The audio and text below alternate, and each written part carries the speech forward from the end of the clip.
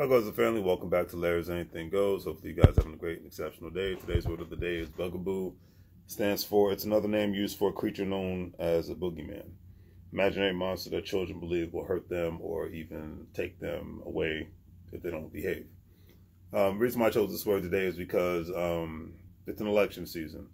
And everybody's worried about Donald Trump. Everybody's worried about Joe Biden. If you have any common sense like me, you got to make moves regardless of who's sitting in the White House, governor's house, or mayor's house. That's the way the name of the game goes.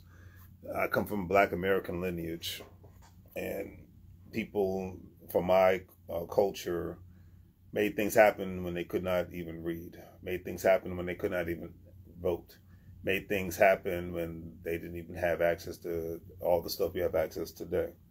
So I always say you got to be able to make moves regardless. When I say make money moves, a liberal like a fool, that means make moves regardless. And stop worrying about some boogeyman, whether it's imaginary or realistic. You got to fight the boogeyman. You can't be comfortable because comfort zone is a death sentence. And, you just got to look at it like that.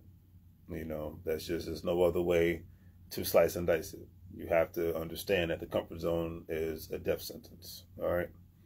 Okay. And today's quote of the day is by Kobe Bryant. He says, at the end of the day, and this before I even go into it, Kobe Bryant was, remember, if you ever see my content, I'm not a basketball fan, I'm not a football fan, I'm not a sports fan, period. But people see me wear a Dodger hat, it's because I just love Los Angeles. But I don't know who's playing for the Dodgers. I don't know anybody who ever played for the Dodgers. I don't care. But Kobe Bryant was definitely a person who evolved throughout his life as you're supposed to when you get older. When he was younger, he was considered to be more of an arrogant jerk, arrogant, pompous jerk. But as he got older, he was more humbled by life, because life happened. I mean, heck, he had moments where when he was in Colorado, I believe it was Colorado, a woman stated that, the woman who he had sex with stated that he raped her. So it was a whole big ordeal. I think that was back in 2004, 2005 time frame. So anyways, long story short, I think that humbled him. The fact that his wife forgave him humbled him. The fact that he was big on being a family man humbled him, And it's sad the way that he was, the way he died in that helicopter crash in Los Angeles. It was horrific. But I will say at the end of the day that rest in peace to him. But he always had good wisdom to put out. I think he was becoming more of a philanthropist as he retired from the Lakers. He was invested in other businesses. He was just starting his next life. I mean, he was starting to enjoy his next life. And I think I'm at that point in my life where whether I'm ready to or not, I'm starting my next life. I'm in my 40s. I'm going to turn 42 in the next 6 months. And everything's changing. And everything has to change, whether it's for better or for worse. Everything is changing. And you have to accept the change for better or for worse. And you got to do your best to move on. You got to suck it up, be an adult, and just go from there, But these are the things that, matter the most. And, I'll just leave it at that. But anyways, Kobe Bryant always said that always do your best to inspire. And the quote is much more deeper than that, but he always said just do your best to inspire and engage with others to want to become the best version that they can be. Now, and the reason why I mentioned that because I remember when I saw a documentary when he went to play for the U.S. in the Olympics for basketball, and they were having the Olympic team was getting their quote unquote was getting their butts handed to them.